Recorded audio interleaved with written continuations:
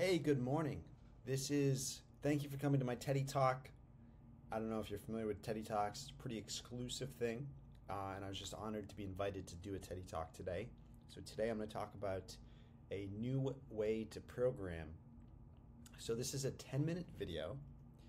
We're starting here at 5:42 a.m. Hawaii time.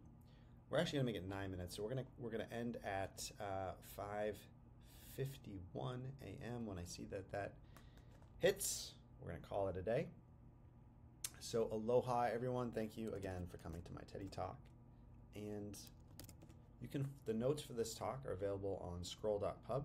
If you go to the blog and then you click on a new way to program Teddy Talk. And here we are, particle notation scroll in the parsers programming language. So you're gonna see the videos here, but for now, here's the outline. So we're gonna cover 5 questions today, so about 2 minutes a question, and that's it. And we'll get you on your way. So first, is this relevant to you? You know, a new way to program, particle notation, scroll, parsers. Is this relevant to you in your life? Is this worth 10 minutes of your time? Well, I think if you are an experienced programmer, if you're an aspiring programmer, if you're a casual programmer, maybe you do little spreadsheets at work, you might find this interesting. Maybe make some memes, you might find this interesting. If you really don't like programming, if you don't like computers, if you don't like to write, this is probably not for you. Maybe you give it a ride, but I don't want to waste your time.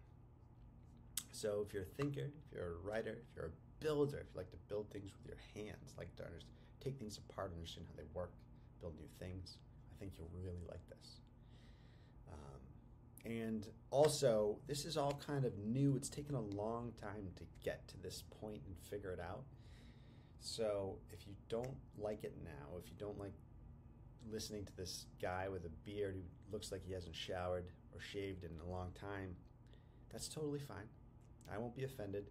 I'm sure better teachers will come along who can explain this in a better way.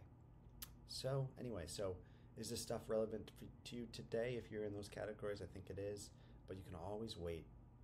You'll learn more, but you'll hear it. You'll start seeing this stuff a lot more out there. So you can be an early adopter. You can wait till it becomes more mainstream, and that might be a better use of your time unless you enjoy being in the early adopting process. All right, what is particle notation? And particle notation is, sorry, let me just do some times here. Okay. The one-liner, particle notation, it's a syntax-free syntax. There's no visible syntax. There's only 3 syntax characters. There's the space, there's the new line, and then there's the space again. So it's a syntax-free syntax for splitting files into particles separated by line breaks, which can have words separated by spaces, and subparticles, indented lines. So we've got a little marketing site that we built a few years ago to kind of like give you kind of a playful exploration of the idea. There's also this playgrounds here.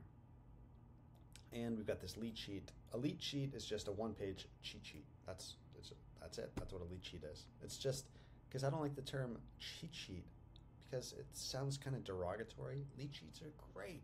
We should have a great term for a great notion. 1 page, all the information you need. This one just started, so there'll be a little more information later. So here's the sandbox. So this is what particle notation is. I could say name Breck, okay? So, and then I can say city Honolulu. I'm in Honolulu at the moment. So we've got 2 particles here. We have, this one line is 1 particle, and this second line is the second particle. And you could also actually say we really have 3 particles because these are both child particles of kind of the document, right, or the file. So now we can watch this. If we indent this line by 1 space, now this particle is you could call it a subparticle of this particle, or you could just call it the child particle. Still 2 particles, and we also break each particle into words. So this particle has 3 words, and you just break them with spaces. It's name, direct, units. Okay, so that's particle notation, very simple. You can see what it really allows some cool stuff. Like for example, here each dot represents a word, so each line is a particle, and we have 2. This is real code actually. I forget what, I have it somewhere what program this actually is, but this is a program on the left and this program on the right. They do the exact same thing. You can see immediately that this program on the left here is simpler. So particle notation is fantastic for allowing you to measure the complexity of a program, and that's important because then we can identify, we can use all sorts of optimization tricks to find simpler programs, and that's really powered a lot of what we're going to show you today. All right, so that's particle notation, very simple. What is Scroll? Scroll is a language for scientists of all ages where you write and combine particles written in particle notation to evolve and publish your most intelligent ideas to HTML, PDFs, CSVs, JSON files, movie files, audio files, slideshows, charts, books, you name it, Scroll can build it, or will be able to build it as we go forward out of particles. So, and we can see this playground here with Scroll. So I can type. So look, I'm writing particle notation, just particles and spaces. Hello world. My name is Breck, and we can do. It's, if you're familiar with Markdown, it's very similar to Markdown, very similar. But wait, Markdown doesn't have all this stuff. So what's going on? How are we doing data viz? Let me print table. Let me show you what's in this table here. So this is a table of all the elements. Let's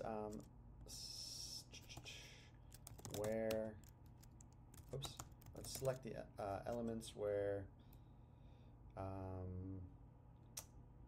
atomic number is less than 10. How about? And let me hide this.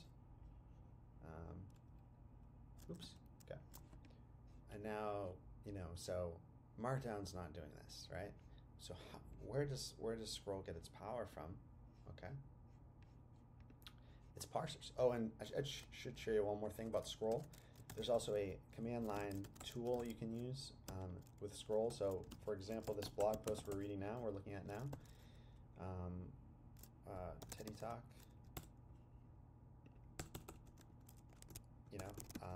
Hi.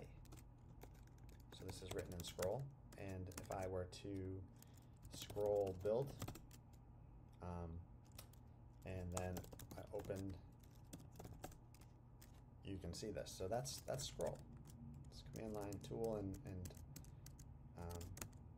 now let's get to the big thing. We've got 2 minutes left in this 10-minute version. Parsers. So now parsers is a programming language where programmers write parsers in particle notation, which consume particles also in particle notation, and they contain logic for translating those particles into actions on computing machines. So if you're writing parsers, you are a programmer, you understand the machine that you're programming against, and it doesn't have to be hardware. It could be a virtual machine such as JavaScript, or Python or Ruby or Rest, whatever. It could be, but basically you're writing the parsers is the glue that takes particle notation and Scroll and combines it with all of our great, amazing machines. So if we looked at the lead sheet for Scroll, we'll see that it's got over 100 parsers. So these are all written in parsers. Parsers itself is also written in parsers, has about 30 parsers. And so you basically have parser definition parsers, and then you have cell definition parsers. So parsers is the advanced stuff, and you can see the vibe, and that's basically just a lot of sample code of all these different parsers. So for example, the tables that we just took a look at, okay, we're about to run out of time, but here's the table. So you'll see that a lot of it is in particle notation, and then we have some JavaScript code stuck in there. And that's because, so parsers will always contain stuff to, parsers acquire particles, they analyze those particles, and then they act on those particles. And to act on those particles, they, they need to contain code at the moment, I mean, in the future, we'll have machines that just run particle notation directly. But until we get to that point, we do need to have these languages, these intermediate languages that translate particles into machine code. So that's it. That's the 10-minute Teddy Talk. Thank you for coming. Check out how to get started. Check out Scroll Hub. Look at this. You can build a website. Hi, Mom. You can build a website in 1 second. This will be live on the web. You've got your own website running Scroll, and you can edit it live and test everything without downloading anything. Or join the subreddit. Follow me on Twitter. That's it. Have a great day. Cheers.